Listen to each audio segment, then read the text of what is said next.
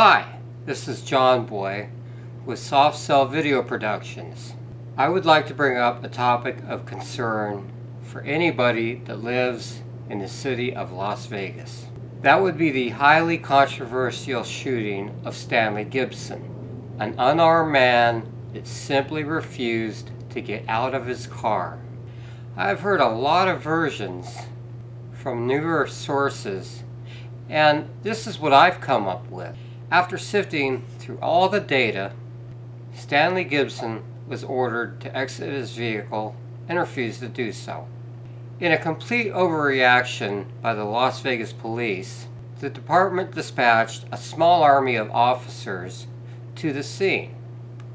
It was determined that lethal force may be necessary.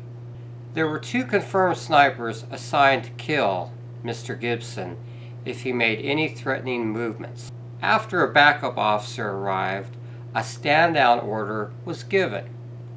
Only seconds later, a backup sniper, Officer Arabello, fired 7 shots into the body of an unarmed man with a high-powered rifle. Arabello claimed he heard a shoot command over the radio, although this contradicts what all the other officers reported. In Stanley Gibson interview number 3, Eve confirms a stand-down order 2 minutes into the interview. Officer Arabello's ex-wife said that her husband had told her that, "I just killed a guy and got away with it."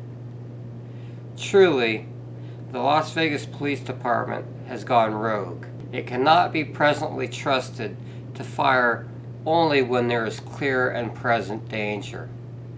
It is up to the public to denounce this kind of barbaric law enforcement. I ask you to attend any and all protests when our civil liberties are at stake or a miscarriage of justice has been performed.